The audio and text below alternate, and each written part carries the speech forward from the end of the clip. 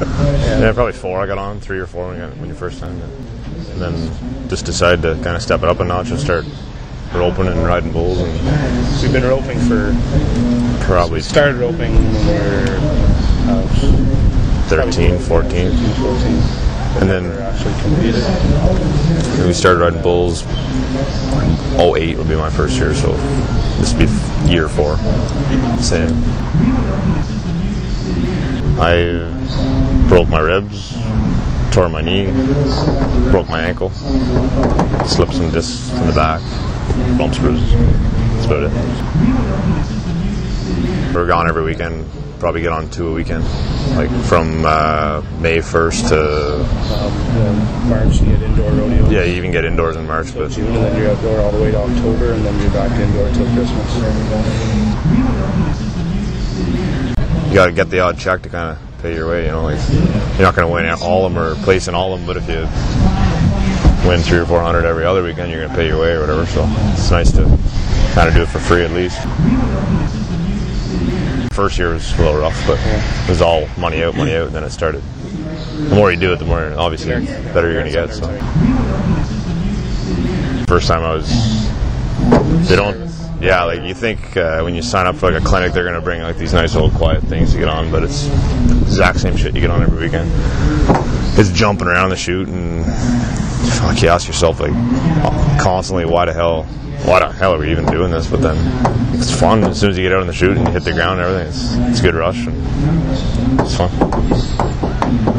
Same reason. Used to be scared adrenaline, now it's getting addicting. Now it's like probably get on 50 a year, 40 to 50 a year. When you get home and curl in your bed, you're looking forward to next weekend. It's sore, but you're looking forward to it.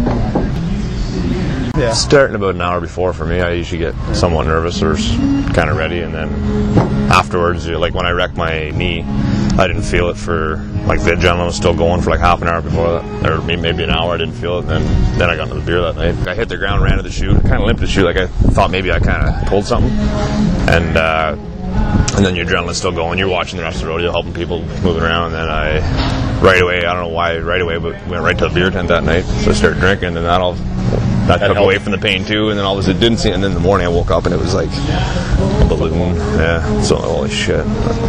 Same with my ribs. Doesn't even matter, like you get hurt in there, you don't think of, unless it's bad, you get out. I don't know, it's your adrenaline.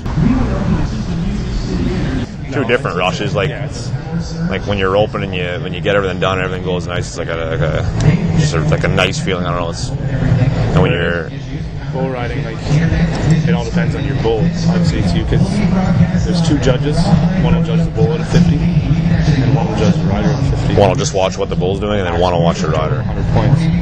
One will watch just the bull and see if the bull comes out and walks around. He's not good. Okay. Like there's some bulls there that everybody wants and everybody doesn't want. Yeah, the better the bull, the higher better it is for you, as long as you can ride it. Then you combine the 2 scores, and that's what's scoreable. Ideally, you want like that happy medium, the one that's not next to impossible to ride, but not going to score you really low. It's something just nice is what because you can always dress it up too by like spurring or throwing your hand a bit more, just to kind of make it look. They'll give you more points for it. You're going to try to win every time you get on. It doesn't really work out, but if you do beat him, you bug him, and he bugs me. So.